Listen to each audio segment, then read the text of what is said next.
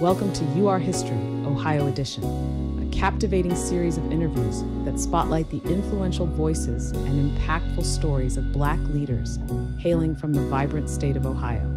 In this exclusive series, we delve into the lives, achievements, and experiences of trailblazing individuals who leave an indelible mark on their communities and beyond. Through engaging conversations and profound insights, we uncover these exceptional Ohio-based influencers' unique perspectives, challenges, and triumphs, showcasing the dynamic contributions of Black excellence in the Buckeye State. Join us on this enlightening journey as we honor these remarkable individuals' legacy, resilience, and innovation, affirming that in Ohio, as in the broader tapestry of history, they are not just making history, they are history. Don't forget to like, share, and comment where you're watching. Along the trail of life, you run into some people and you don't know them, but you hear their story and they tell you their story and you like step back and say, And then you look at what they do and they go and they begin they've made history. They're making history and then they continue to make history. And they keep on going, and they're going against the grain, but they're going with the grain, if that makes any sense. And the reason why I say that is because when I ran across Representative and then just Josh, Attorney Williams, and he was running for office, we were on a panel discussion right before an election, I want to say in Toledo, Ohio, and that's the first time I'd ever met him. And I was very impressed with him, and I didn't really know if he even had a chance of winning in the district he was running in. He said, "Oh, I'm going to win."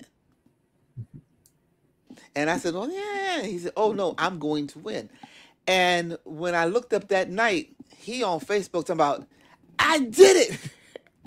And when you see the tenacity and when you hear the story of this young man, you know why he wins. And so I'm going to say thank you. And Josh, we just do whole names here. We just call it like it is and keep it real.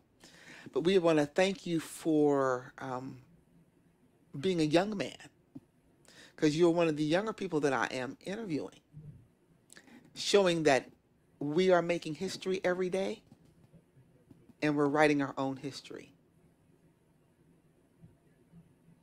So Josh, where are you originally from? So Tracy, thank you for having me on today. I appreciate the opportunity to speak with you today. I'm born and raised from Toledo, Ohio, up here in Lucas County, Northwest Ohio. Who are your parents? So my mother is Eva Mae Lavoie, who's still with us here, running around Toledo, volunteering every opportunity she has. And my father was Reverend Ernie B. Williams, who has passed away. And do you have brothers and sisters? Yeah, so I have two brothers, Justin and Jason, both of them my older brothers, so I'm the baby in the family. Now, your grandparents, are they here still, or did they come up from down south, or can you go back that far? Yeah, I don't know any of my grandparents. So on my father's side, he was an only child. My dad was very old. He was 68 when I was born. He was 74 Whoa. when he died in 1990. He'd be over like 100 and some years old if he was still kicking around. And unfortunately, I never got to meet his parents or any of the members of that side of my family.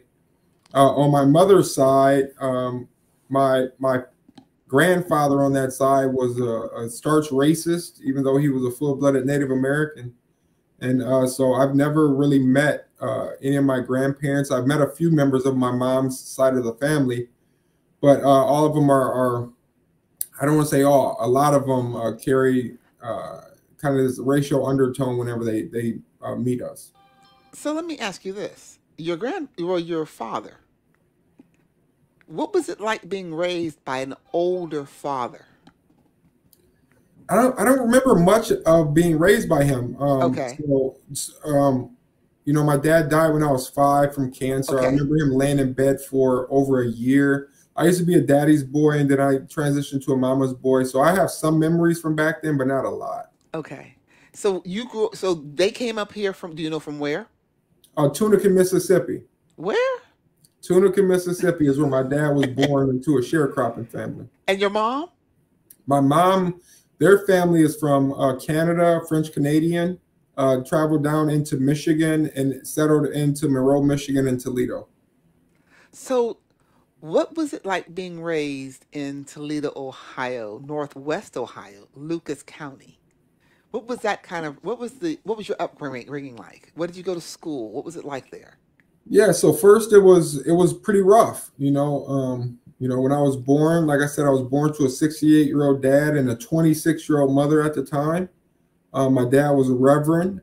We struggled. You know, I grew up in poverty. My dad passed away when I was 5. Eventually, we were able to move out of the inner city and move into West Toledo towards the University of Toledo into an apartment complex. I went to Old Orchard Elementary at that time. That kind of exposed me to different groups. I grew up in the inner city, all Black schools. And when we transitioned out there, it was more of a mixed culture. So I was able to pick up friends because I was an honor student. So I was exposed to a lot of white students and their families, and I was able to expand my horizon. And that pretty much was my upbringing all the way up until 18. I stayed in that same apartment complex. You know, I navigated the same school district, DeVoe Junior High, and then started high school. So you went to public schools? I went to public schools. Okay. And then as a senior, at the age of 18, I dropped out of high school when I became homeless. Whoa, stop. So you went through the whole school system, and you were a good student. I was an honor student. And then what happened that made you homeless at that time? So I turned 18 at the end of my junior year. My mom was kind of done raising kids. I was this little bit rebellious teenager. She had gone through terror with my middle brother in his teenage years. And then I was, going through a phase where, I didn't want to listen to mom anymore. I'm a young man, I'm feeling myself. And so I'm 18, and she helped me get my first apartment, helped me sign that lease at the end of my junior year, and you're out on your own. So all summer, I worked 3 jobs and I paid my bills. And when school came around, I had to quit 2 of those jobs to be able to go to school from, 8 a.m. until 3 p.m. Can I ask you a question? Did you Sure. outgrow your home? Because the reason why I say that is a lot of times I know with myself, my mother had her own house, her own rules, her own set, and I outgrew her home as a young girl, so I had to leave. And it wasn't that I left her, but I got grown quick. And you can't have double grown people in the house. And I think sometimes of our young people, they are in their parents' home and they can't go by their parents' rules, and they burst out of the rules and they go out on their own prematurely because they can't control themselves inside the confines of this restrained house. Yeah. So I would kind of say I outgrew my home. So what happened was at 16, my mom moved out. At the time, she was going through a contentious relationship with my middle brother, who had also been out on his own now. And she moved out and moved in with the roommate. And I'll back up a little bit. So my mom has always suffered with mental illness. Okay. And she did what was best for her at that time. And because my dad was an older gentleman when he passed away, I received survivor's benefits from Social Security. So that paid for my rent, my lights, my gas, essentially. So at the age of 16, I was kind of on my own, but within an apartment my mom had her name on, if that makes sense. Yes, sir. And my Social Security paid all the bills. So when randomly she would come home and try to put her foot down about a rule, it wouldn't make sense to me. I'm getting myself up for school every day. I'm putting my clothes on. I'm washing my clothes. I'm doing dishes. I'm feeding myself. So I kind of matured at a young age. And then it kind of caused conflicts when it came time to me be about 18. And I wanted to get out on my own. I'm paying all the bills myself. Might as well get out on my own. And what happened was when I was 18, Social Security has these renewal policies where they automatically unenroll you, and then you have to prove that you're enrolled in school to get back on. And that happened in the fall of my senior year. And around the same time, I was being young and dumb, and I was being around people that, engaged in criminal activity. And my leasing department wanted to evict me at the time, and I fought the eviction for a little bit, but eventually I was evicted from my first apartment. So then I'm essentially homeless, nowhere to go. So a friend of mine took in all of my furniture and stuff, and there was periods of time I'm bouncing from couch to couch, and there was periods of times where I slept on park benches out by Largemont School, hoping to be able to get up in the morning when the sun came up and go to class. And I did that for a few weeks, struggling to continue my education, and eventually I dropped out and had to work to kind of pay my way. So now wait a minute. So you went to work, paid your way, got out of school, but I called you Attorney Josh Williams. So somewhere along the line, you picked up another book, another way, and decided to make go into doing a different direction. What pivoted? What clicked? What something happened? So you can't go from, I came out of school, I busted out the house, I said I'm on my own, they put me out. Oh, but by the way, my name is Representative Josh Williams, who happens to be a Jewish doctorate. Huh? Yeah. Hello? Yeah. You became, Yeah. help me out. What Yeah. happened? No. There's a lot missing, and There's a whole lot missing. Whoa, dude. so there's a long period of time. I don't know how much time you got, but you gonna have to tell some more story here, because this is the stock. You can't jump from I jumped out and I won. What'd you do? You bought your degree on IM 3D? Absolutely not. So what happened next in my life story is that I met my first wife. So she was then my girlfriend and my fiance. She got pregnant. So I went to work for a railroad company as a subcontractor. So you've never been adverse to work? No, I was a hard worker. I love. No matter what was going on, you was always working. Yeah, I've never been without a job until I was disabled. So I was working hard. I was working as a railroad subcontractor, making my way. At the time, my ex-wife was 9 months pregnant with my son. And at the age of 21, I fell 30 feet off the side of a train and destroyed my spine.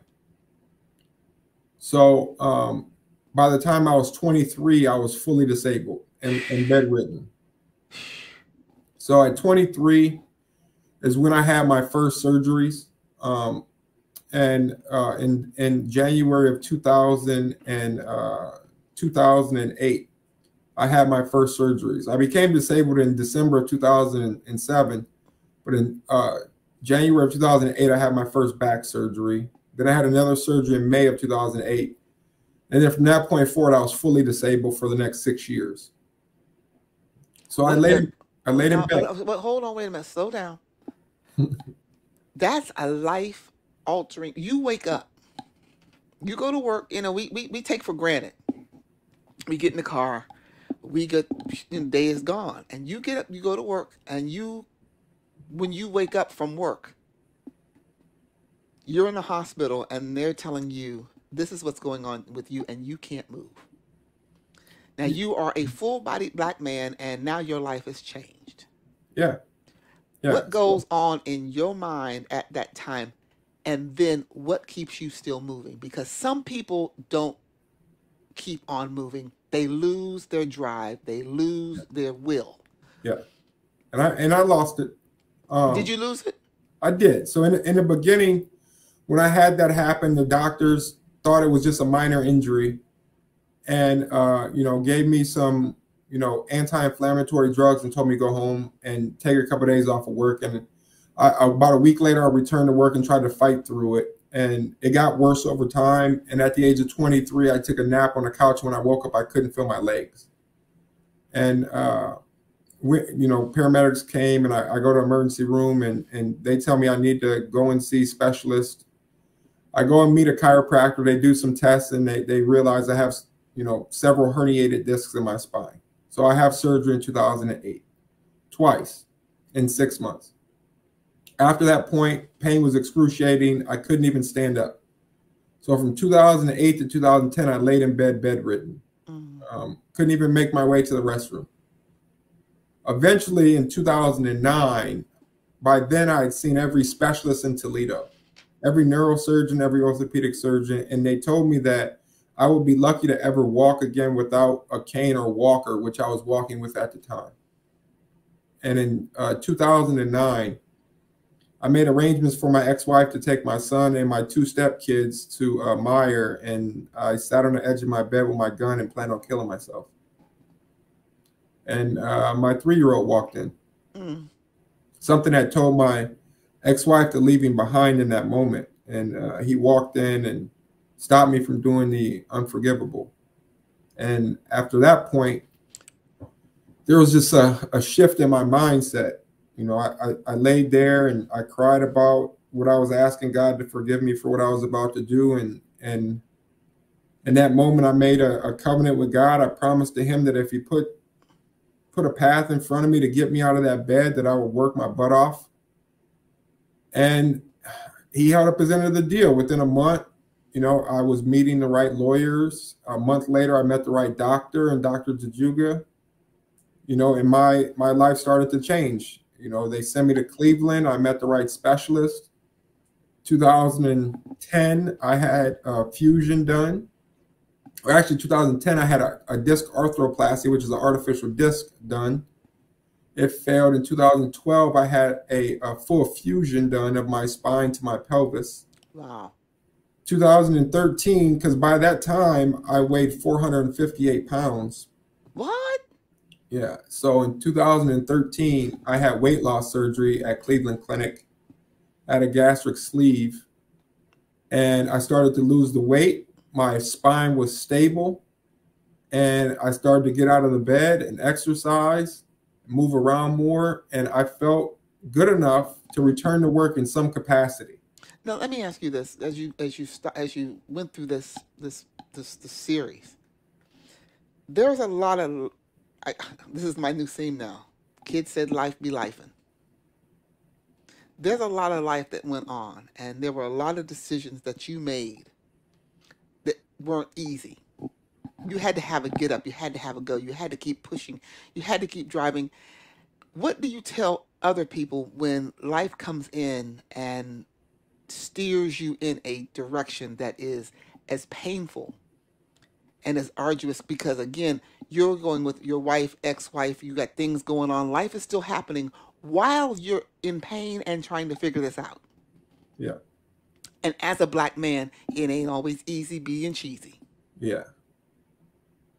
So in that moment back in 2009, you know, when I was ready to end it all, I was ready to just flip the light switch, because I was looking at myself as a victim. I always had this victimhood mentality, you know, the same mentality I see plaguing our country. Where I used to, you know, cry out to God and curse him. Why did I have to have a dad that was older? Why did I have to be born to a mom with mental illness and the intelligence level of a 7th grader? Why did I have to struggle as a kid? Why did I have to have dead roaches surgically removed from my ears at the age of 6 because of the living conditions I was in? You know, why did I have to drop out of high school? You know, why did I have to fall? All while I'm being faithful to you. I used to cry out to God about that all the time. And in that moment when he sent my son in, I realized that God stopped me from doing that because his assignment for me wasn't over. And that's why I promised to him, if you got me out of that bed, I would do whatever I could to complete that assignment. In that moment, I stopped looking at myself as a victim. And I realized that God had already claimed victory over my disability. It was just up to me to claim it in his name. And that's the mindset shift. I went from being a victim to a victor. And I promised, if you give me every opportunity available, I'm going to overcome no matter what. And since then, there hasn't been an obstacle that I face where I get down and depressed about it. How important is it that you become a victor, especially for men? How important is that you take on this mantle of being the victor of our community, the victor of our families, the victor of our nation? How important is that we put men into the victorious seat again? I see it as essential, not only for the growth of us as a people, but the growth of our nation. The victimhood mentality is plaguing our community, and we always look for excuses and easy ways out. And I used to do that. I looked at those obstacles as hurdles and burdens that were holding me back, thinking back and saying, man, what if I didn't go through a decade of that? Where would I be in life? And eventually I realized that God had allowed me to go through those obstacles to build up the wherewithal to overcome. So now when I'm faced with an obstacle, I get excited because I get to come up with a way to get around it, to get over it, to dig under it, to break through it. Adversity is not something that we should run away from. It's something we should embrace. That builds character that our opponents don't get to experience. There is true magic in being Black in America. Ah. Why do you say that? Because we know our history. We know the struggle. We know the present culture that holds us back. That even when we make it into the room, they look at us as the only reason we're there is because we're Black. We know those obstacles that we face. And our opponents have never seen it before, experienced it before, or overcame it. So when they are faced with adversity, they cower over and beg the government for relief. They beg the government to make sure nobody ever has to go through that struggle again. And for us, we know no other option but to wake up, put our boots on, and get to work, because there was nobody coming to save us. And there's still nobody coming to save us. It is up to us to fix our community, up to us to get back to having a nuclear Black family. It's up to us to overcome. That doesn't mean we can't make it easier for the next generation. But we got to get rid of this victimhood mentality and claim victory in our communities. And with the right leaders, we're able to do that.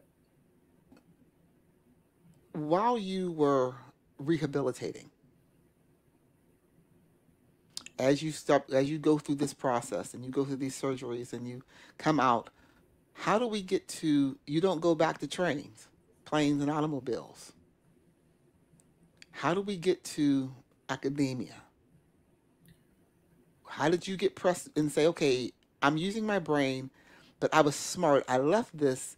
I'm going to go get my proficiency. I'm going to go do this. I'm going to go do this. How did we get there?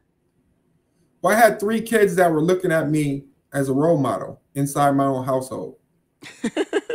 What'd you say, 3 kids? 3 kids. So I had my son, Matthew, and then I had 2 stepkids that I raised, for over 15 years. And I looked at all 3 of those kids as mine. They looked at you as dad, huh? Yeah. And they had watched me lay in that bed for 6 years. They had watched me blow up and gain 200 pounds. They had watched me cry after surgeries that were so painful. They had seen me sleep for days at a time. And I wanted to make sure that they also saw me overcome. So when I finally got stable, we went to war with the state of Ohio. Because the way the workers' comp system is set up, that if I would have enrolled in vocational training, college, without their permission, they would have cut off my disability check. They would have considered me maximum medically improved and sent me back into the world saying, well, you can work if you can sit in a chair for 8 hours. So we fought. Myself and my attorney, John Palafka, we fought for over a year for me to be able to go to college. Less than 2% of all injured workers get any vocational training before they return to work.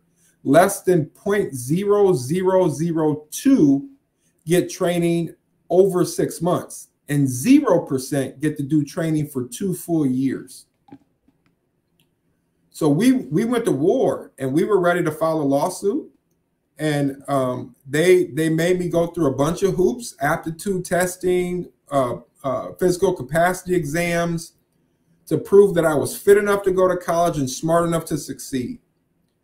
And the final caveat was somebody else had to pay for it. They would keep my check coming, but somebody else had to pay for my tuition. What? So a group called Opportunities for Ohioans with Disabilities footed the bill for my first 2 years of college. They paid my tuition and my book stipend for my first 2 years. And once I got into college and I started being around people that were intelligent like me, motivated like me, and loved learning like I did, I wasn't going to stop. So after those 2 years, we did a physical capacity exam, and it said that I could work a maximum of 20 hours a week. And a law firm that I had a relationship with, I needed to do an internship, and I requested that I got to do my internship at Groth and Associates in Toledo, and I became their first ever intern. And I started working there, and when I was done, they offered me a job as their first criminal defense paralegal. And we worked out an arrangement where I worked 20 hours a week and was able to still go to school. And from there, from the time I hit college at the age of 30, by the time I was 35, I graduated from law school with 3 degrees, including my Juris Doctorate. Please tell me your degrees. What you said 3 degrees? Please tell me what they are. So I have an associate in applied science and paralegal studies. I have a Bachelor of Science in Paralegal Studies with a specialty in litigation. And I have a Juris Doctorate with a concentration in criminal law, all from the University of Toledo. Great school over there. I'm not going to knock it. Wow. So now we look at other people. We look at people along the way. And life can blow hope out of you. What do we tell people to get a win behind them? Get up, you hear Donnie McClurkin saying, get back up again. We fall down, but sometimes we stay down and it's hard to get up. You have some people around you that helped you get up. Who were your mentors? Who are the ones that stuck their hand out and say, called you on the phone? Yeah. Who are the ones, because everybody's got their little nucleus of people that, hey. Who are the ones that said, I think I can, I know you can? Yeah. So the first one was my doctor, my chiropractor, Michael Jajuga. When I started college, I had to get a letter from him saying I was physically fit to go to college. And he made me shake his hand and agree that if he wrote that letter, I wouldn't stop until I became an attorney. And I told him it was crazy. I'm 30 years old. You got to go to school for 7 years to become an attorney. I'm just trying to get back to being able to make money for my family, man. I'm never going to go be an attorney. And he wouldn't sign that document without me making that promise. And we came to an agreement that if I could get my tuition paid for and I didn't have to rack up a ton of student loan debt, that I would try and become an attorney. And there were some difficult points along the way that he held me accountable. In my second year of law school, my 2L year, I went through a divorce. My 15-year relationship was ending. My 13-year marriage was over. And as part of my divorce, they were trying to use the fact that I was in night school, or at least I had evening classes on Tuesdays and Thursdays, against me in determining the custody of my son. And as a Black man in America, I was not walking away from my kid. So at the end of that divorce, I had full custody of my son. And I was prepared to drop out of law school in order to make sure I had custody of my kid. I have to ask you about that. Yeah. Custody of a kid. What do you tell Black men about the importance of being in that kid's life? Well, I don't got to tell them anything that statistics doesn't show. The fact that 70% of our young mothers are raising children on their own without the father in the household has resulted in a higher increased number of Black kids being incarcerated, more kids dropping out of college, more kids turning to violence, more kids being in poverty and being unemployed, are all tied towards being in fatherless homes. And then statistics have shown that kids that are raised in 2-parent households, or even in a single-parent household where the father is the residential parent, they perform just as well as if they were in two-parent households and outperform those raised in single mother households. And that's no knock on our single mothers, but it shows empirically that there is a need for the father to be in the life of the child, not only in their life, but in the home. But you know, it takes two to make. It does. You can't make it with one. You cannot make you without in a petri dish. You still got to have two. It takes two to make. It takes two to raise. Yeah. And we need to be more mindful about what we're doing before we do it. We need we need to slow that down. People need to think before they jump into things. I agree. And don't get me wrong, but life happens. But with life, that's all right. But with life happening, you know, you don't have to stay in situations you can't be in. But we need to make sure that our children, parents, those kids are important about how they feel about their parent and their mom and their dad, and don't use them as pawns, and make sure that dad is able to be in the house, and make sure that mom is able to take care of you, or however that works out. Because children are affected so drastically. Yep. Because they are innocent, and all they know is they love mommy and daddy. I agree. So when a man steps up and says, I got my kids, especially today, because we need that testosterone in those lives, especially a young boy. I'm going to say especially, because girls need daddy too. In a major way. So you become this great lawyer. You've got all these degrees. You are doing just fine. You are, I believe, championing some cause over in Toledo at some time, and then you get a great idea that I want to go to Columbus and become a state rep.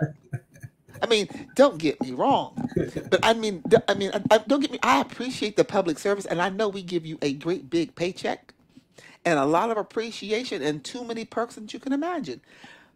So people think. Yeah, that's not true at all. I said, I know what the job is. So people think. And you spend like 100 miles on the road going between Columbus on 23, because you don't even have a good shot downtown. No. So on 23, trying to slide by, state troopers stop you too. So please,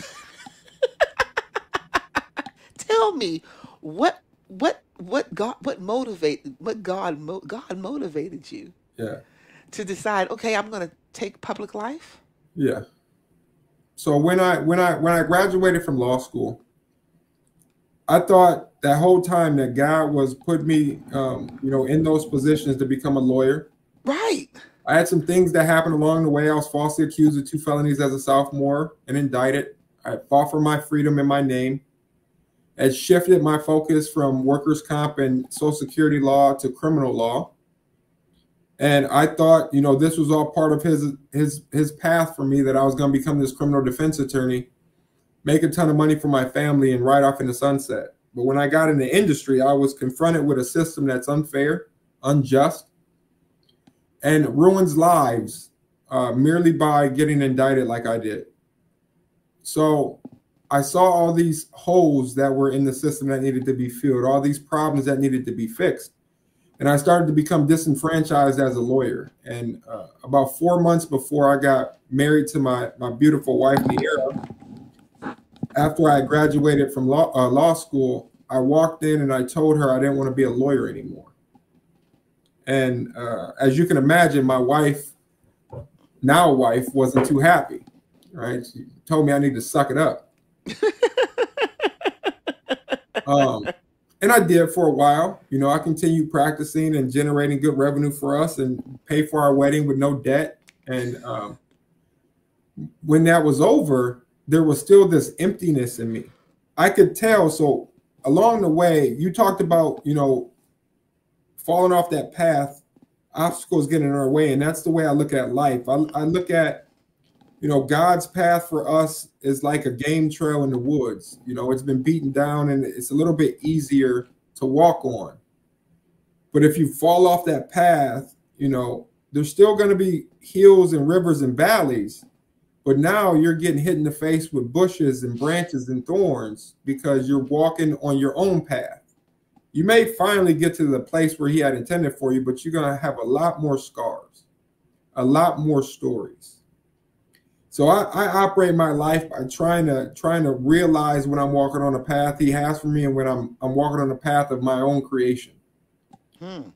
And I could tell that path of just being a criminal defense attorney was a path of my own creation. So I went to prayer about it and told God the same thing I told him when I laid in that bed and I was ready for a change. Hey, if you show me the path, I will put in the hard work. And almost instantaneously, I was introduced to politicians and political movers in my region who will come up and say random things like, hey, we heard you might be running for public office. And I said, I don't know who told you that, but they lying, because I'm not even registered to a party. I'm an independent. I prided myself on not voting in a primary. And although I was a conservative and a secretary of the Federalist Society and, you know, a libertarian at heart, I never saw myself going into public service. But the more I looked into it, the more I could see myself having an opportunity to fix the problems that I knew about. And I looked at the legislature and I saw that there were no real criminal defense attorneys, but yet they passed bills that affect the criminal justice system on a daily basis. And maybe that was God's role. That says something. You need that's a pause moment. That's another conversational moment, because we need to come back and visit that on a show. Yeah. So, but when you look at community corrections, did you say that there was no criminal defense attorneys inside of? Yeah, there still isn't, other than me. People may dabble in it if they're general practitioners, but there's no dedicated criminal defense attorneys in the Ohio House or Senate other than me. Wow. And they make the laws. Yeah. So that's why we have a ton of bills that just increase penalty. And there's no criminal justice reform other than, when Representative Bill Seitz, drafts some great legislation. There's a couple other champions of criminal justice reform here. But it gave me an opportunity to bring a different perspective to Columbus, and especially, so that's when I ran for office. And, I walked in, I told my wife I wanted to run for office. And unlike before we got married, she told me to suck it up. This time she looked at me and we had a heart-to-heart conversation. And she said, if you truly have an opportunity to go and do that, and not only run for office, but run as a Republican, holding on to our Christian morals, our beliefs, our conservative values, and you get a chance to go represent us in rooms we haven't been in decades, then you better go run. And my campaign started, and we swung a district, and January 3rd of 2023, I was sworn in as the first Black Republican in the Ohio House in 50 years. Say that again? That was history, isn't it? Was that not history? It was. We went half a century without anybody looking like us being in the room when decisions were being made by the majority party here that controls Ohio now. Isn't that amazing? And no one paid attention to that. Well, they paid attention. They just called everybody racist because there was no blacks, instead of looking at conservative candidates as potential members. And you will be surprised when I reached out to the Ohio Republican Party about potentially running, how receptive they were to me, not because I was Black, but because I held on to their conservative values. I was articulate. I came with solutions to problems, and they were open to having minorities in the party. They just didn't have any good candidates that were coming forward. So when I was sworn in, I made history, and my colleague, Michelle Reynolds, was sworn in to the Senate. She's the first one in the Senate, and over a long time. I think the last one was in the 1990s. In the Senate.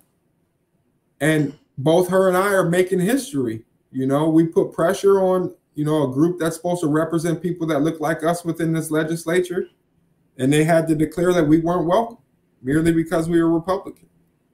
And she's doing great work over there in the Senate. I believe I'm doing great work here in the House. And there's a ton of work to be done. But the people of Ohio that look like us now know that when the majority party makes decisions in Ohio, either I'm in the room or Michelle is in the room. I've been saying this and I continue to say this. If you're not in the room, you're on the menu. And I applaud you being there because we need to have you there and in other rooms.